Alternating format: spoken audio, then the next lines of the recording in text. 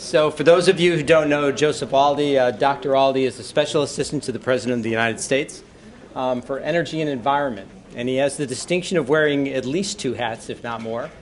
He reports to both Carol Browner and Larry Summers. And how's that working for you?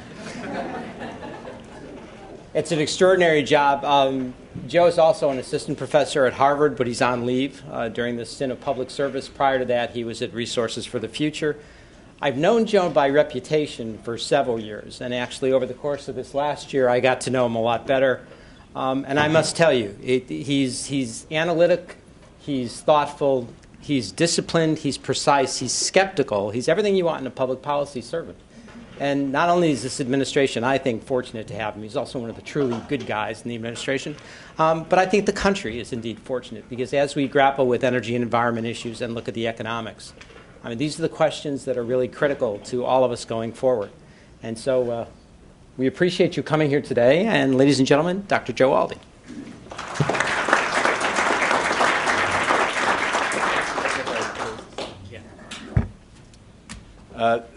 Thank you, Frank, for very kind remarks. It's a real pleasure to be here. I apologize I wasn't able to come earlier in the day, where I think I actually would have learned a lot and may have been able to actually have remarks that would address some questions that have been posed over the course of the day, or perhaps even better, know how to avoid the landmines that have been laid over the course of the day.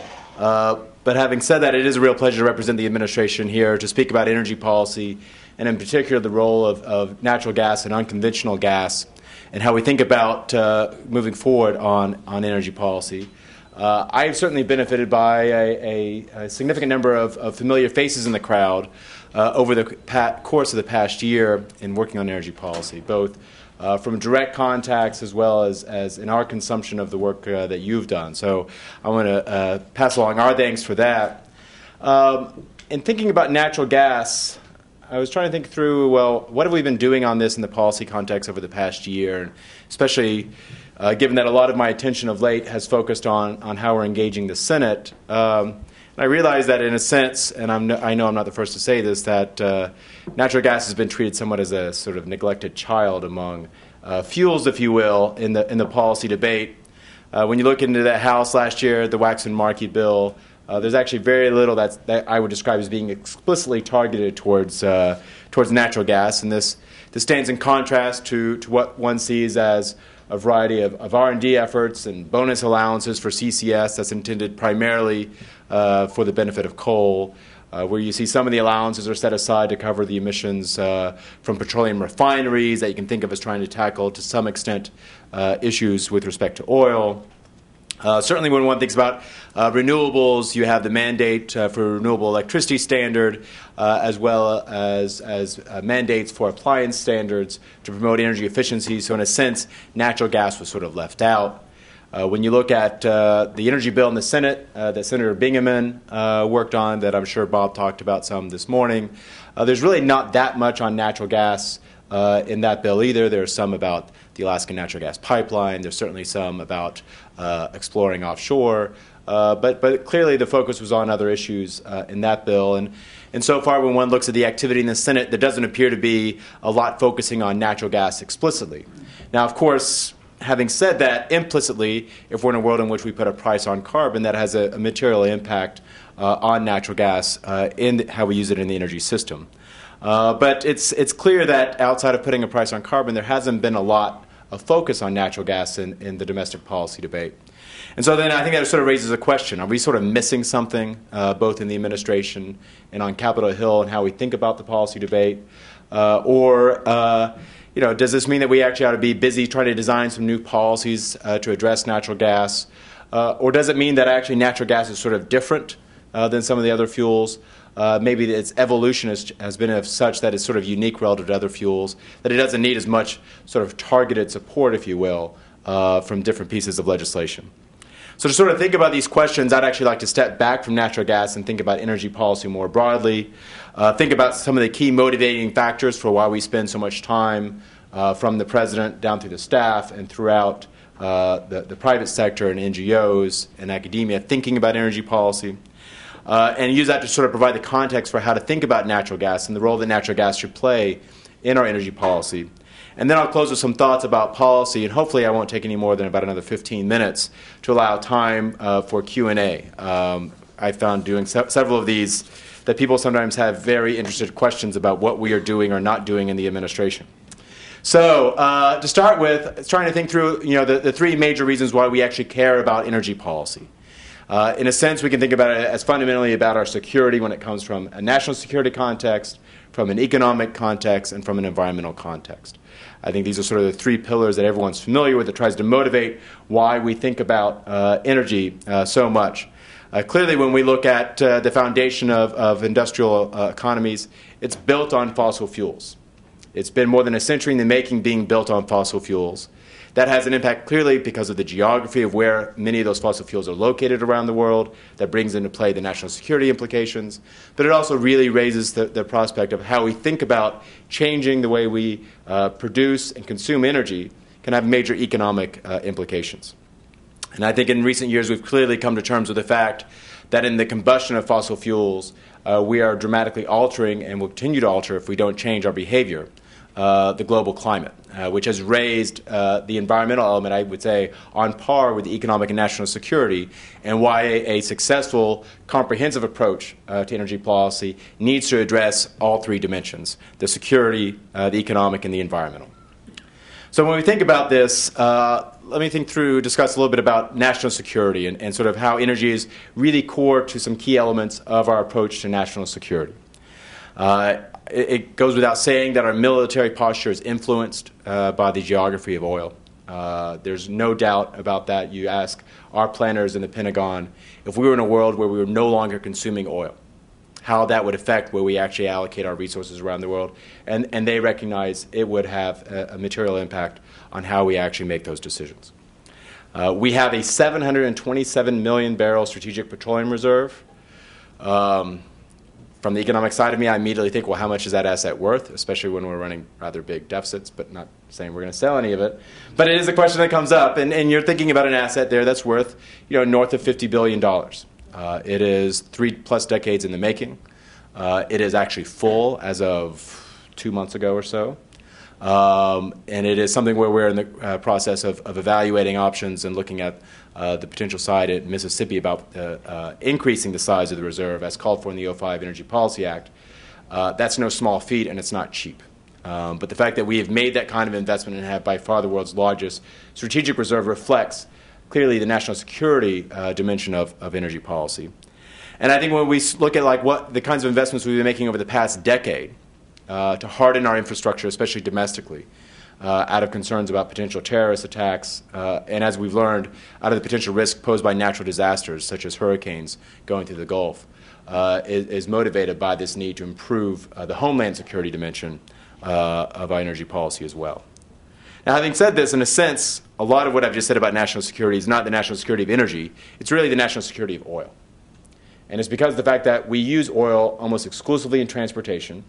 94% of our transportation is powered by petroleum products. The fact that we have very few substitutes, certainly in the near term, for petroleum in transportation, makes it difficult for us to actually be resilient when there are oil price shocks. And I think that contrasts quite dramatically when one looks at natural gas.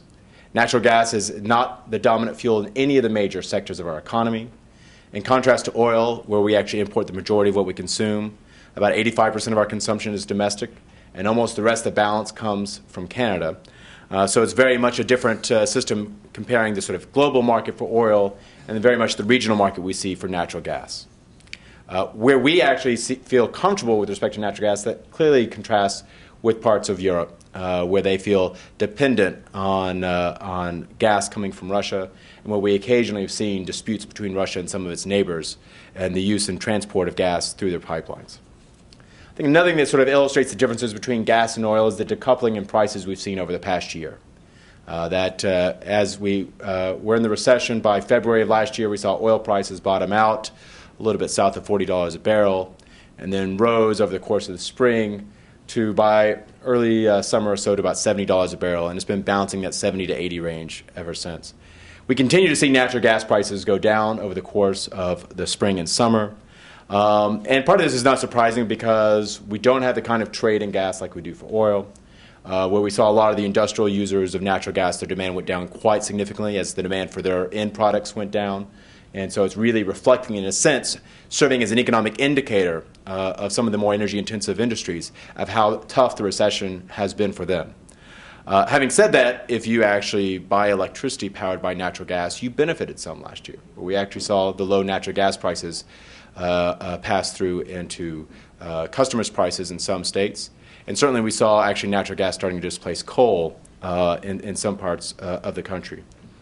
I think it's also important, though, to recognize that in the last 3 decades, we've seen industry moving out of oil, and the amount of oil we use to generate a unit of output in the manufacturing sector has certainly gone down, and where natural gas and where other energy sources are able to play a larger role, and where actually energy efficiency improvements have played a significant role in ensuring that the effective energy services drawn from a unit of energy has increased significantly.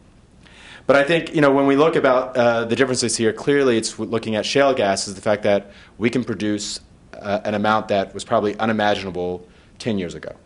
I actually recall working on economic analysis of the Kyoto Protocol when I was in the Clinton administration. And some people were criticizing one of the models that we used, arguing that it assumed a much too elastic supply of natural gas. And I think actually by sort of 2000, people were feeling like, well, we probably can't realize the kind of natural gas that was envisioned in that analysis.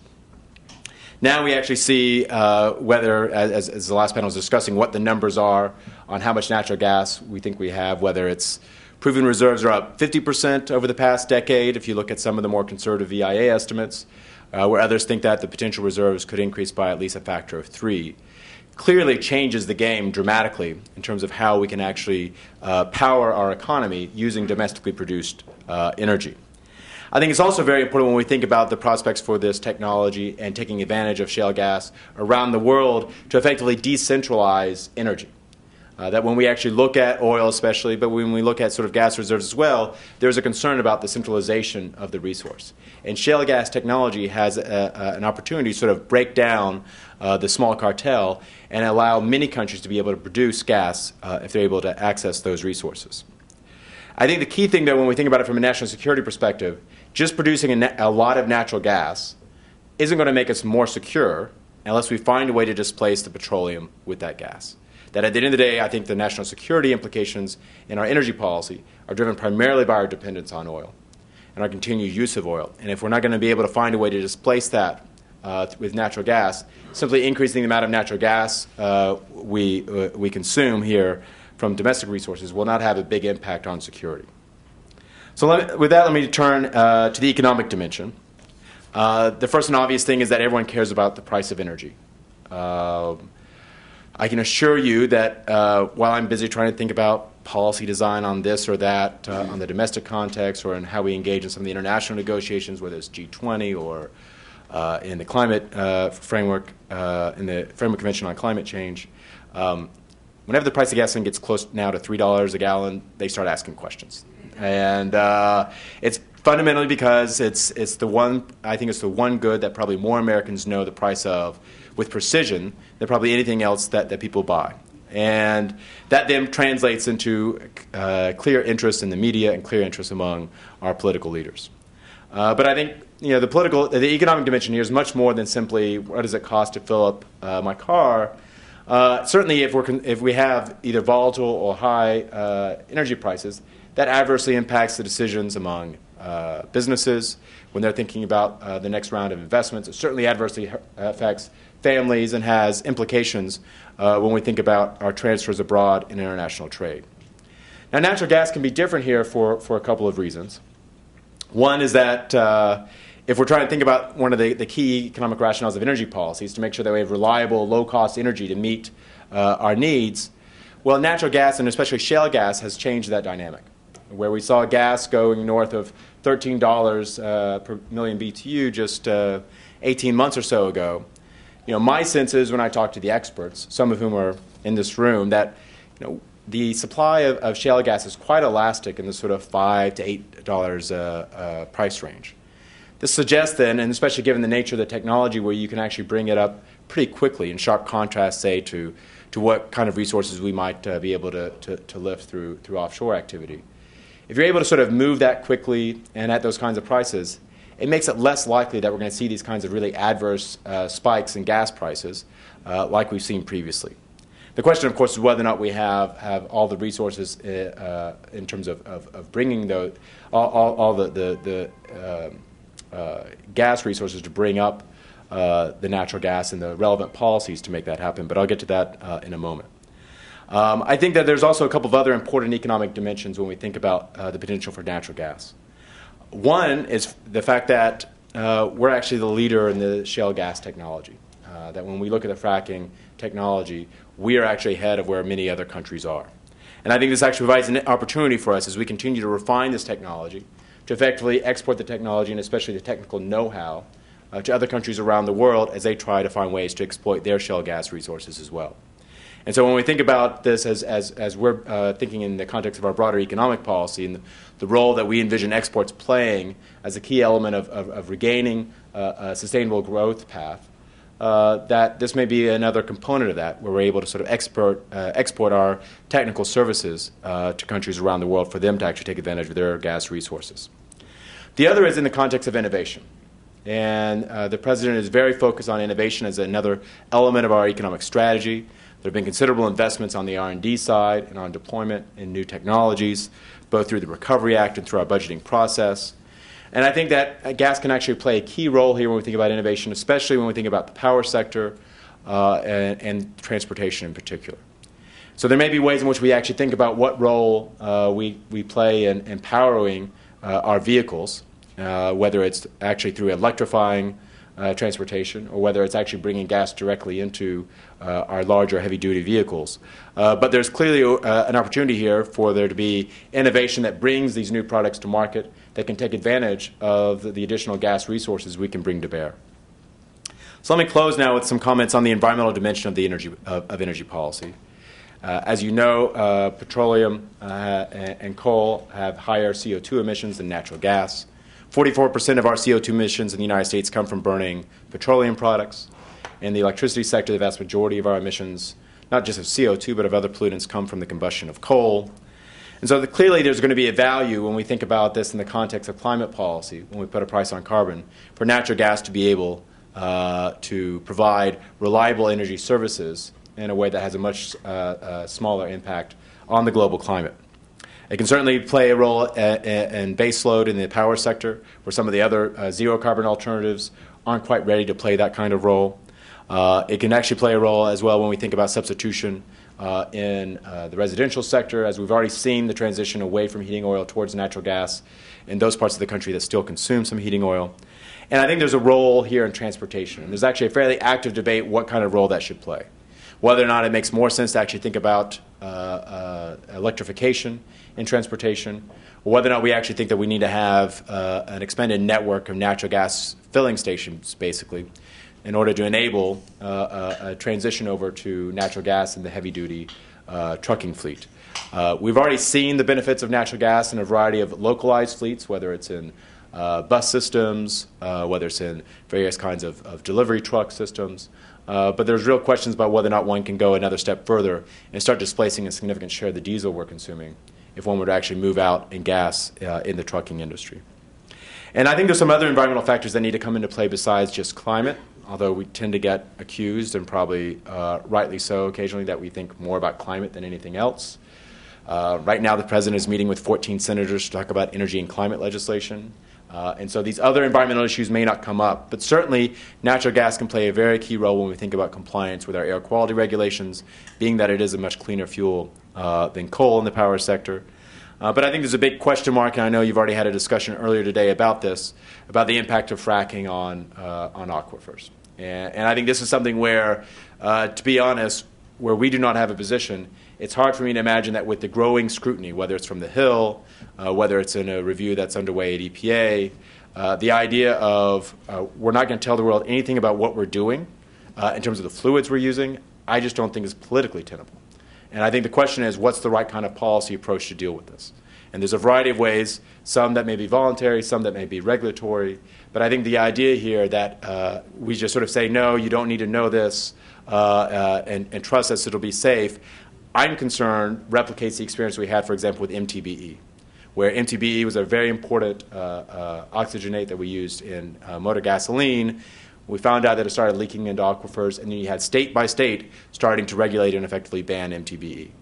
So I have a concern that if one is sort of say we're just going to remain in this sort of don't worry about it, we have an exemption under the '05 energy law, doesn't cause any problems, that there may be a concern that you start seeing state-by-state regulation that could adversely impact the development of this resource. And so I think when one thinks about, certainly when we think about in the climate context, a lot of discussion about the need for regulatory certainty, I sort of have a concern that what is right now sort of a discussion among some advocates of regulation, that they feel like they don't know enough about fracking fluids, that continuing to try to ignore the problem does not actually create the kind of certainty that's necessary for the kind of ramping up that I think is very feasible and envisioned by proponents of shale gas.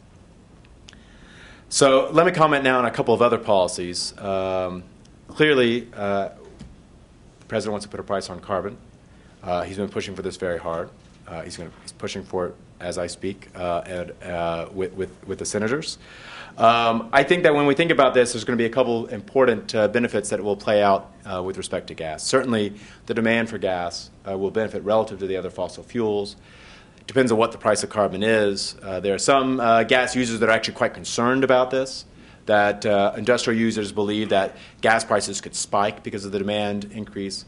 When I've looked at the analyses, whether it's EIA, EPA, MIT, some of the participants in the Stanford Energy Modeling Forum, in most cases, you don't see a dramatic increase in the price of natural gas.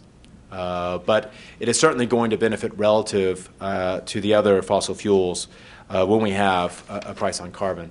And I think that's, in a sense, the sort of targeted policy that's the benefit to natural gas. And in some sense, it's sort of the fair policy where it says, on the environmental, in the environmental dimension, we care about the emissions of CO2. And putting a price on carbon is just putting a level playing field out there and say, you all are facing the same price. You find a low-carbon way of delivering the kind of energy that we need. When we also think about what we need to do in the policy space, I think research and development is going to play a key role here. This is one where the President has been pushing Secretary Chu, and Secretary Chu has been heeding the call to advance across the board our efforts on research and development. And I think there's some here that one can do, whether it's on CCS technology, while primarily oriented towards coal. Clearly, the post-combustion technologies would benefit natural gas just as it would coal over time.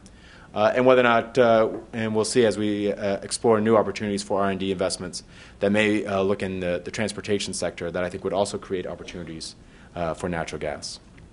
I think there's one area where when we look at this and we look at sort of the maps of where the shale gas lies, some of it's in states that actually haven't been that active in mineral extraction of one form or another.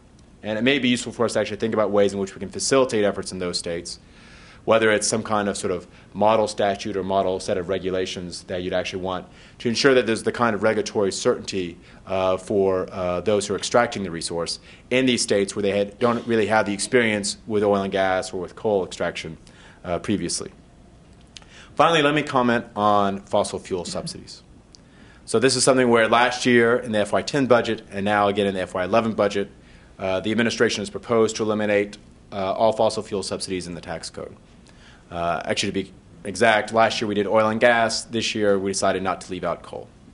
And as you also know, in both the G20 and in the APEC context, the President has secured agreement among all the member countries to phase out their subsidies of fossil fuels, which are dramatically higher than what ours are. Our subsidies are on the order of about $3 to $4 billion a year. You look at the developing world, I see estimates that are sort of all over the place because our data aren't that great, but they're measured in the $3 to $4, maybe even $500 billion per year.